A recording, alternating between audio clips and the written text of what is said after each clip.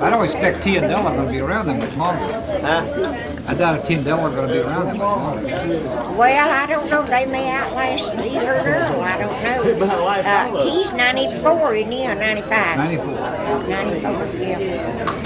And he's as big a talker as everybody, so. Do you remember him when you were little? Oh, yeah, sure. Do you remember me? No. What was it? I broke your nose. You accused me of breaking your nose. No. I caused you to break your nose. You didn't break it. I was swinging on a bar in the barn and it came down. I can't remember that. I remember it. But we were out fooling around in the back.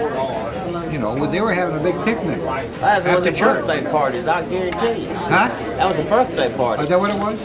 I remember a big spread, and they had all the tables lined up. They put those tables between two big trees. Right. Yeah, right. at my daddy's You house. had you know what it was? You know what It's right up the road there, of course, old you know what it was house. to this? Yeah, we built, you remember the first house we They used built? to bring ice. You came up there, Margaret sent you up there one day, you know, till Frank come in there. You remember that? People would take had a big dipper and Everybody, Earl and all of us down there, they was going to take your daddy and son.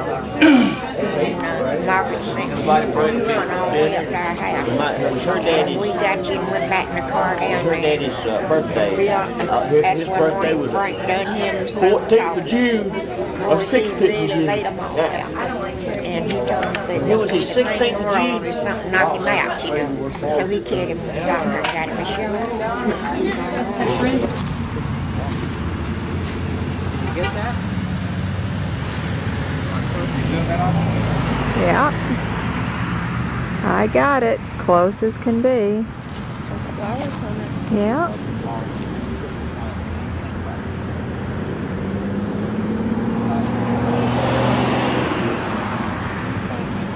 I believe that's one of their cousins.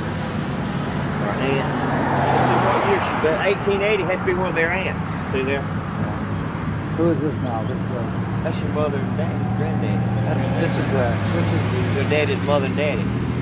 William Garrison and Rose. Strickland Strickland? Garrison. Yeah, Rose Strickland Garrison. Well, it says right on there. You can't get that, can you? Yeah, I did. Can you see it? I got it. Can you get the names and address? I mean, No, I've got it. 1876 to 1838. 1938. women. Right?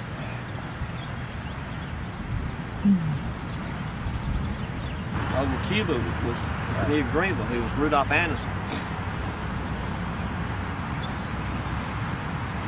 Tomorrow. Yeah. The Bagwells? Their plot. Oh my. Right. They're ready to go. Right here?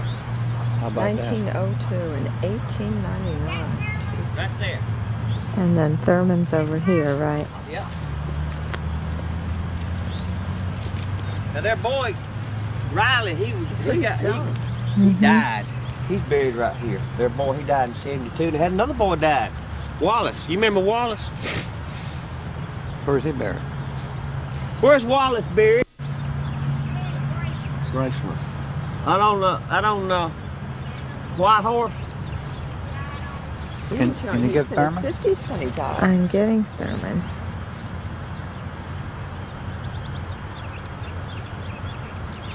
Now, how did this fellow die? Because he was very young.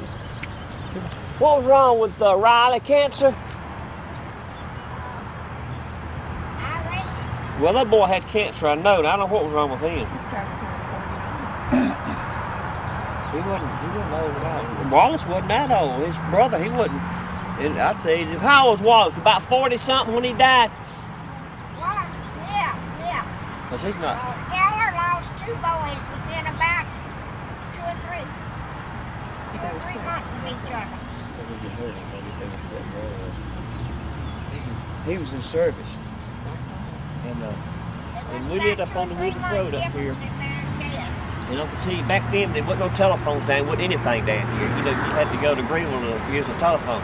And he come by our house one day and said, Frank said, that's my dad. Said, why don't you go up to the Red Cross with me? He said, I just got a telegram that Riley's been hurt. Said, he was to be was to die, to be dead. I couldn't drive back home.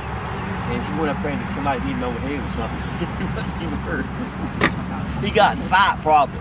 Somebody popped him upside the head. But his uncle, T, we gave him to Don when Don moved.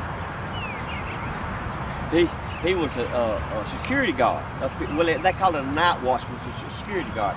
And he lived down the road here. And they had a strike up at Woodside in 1950. You still here in 50?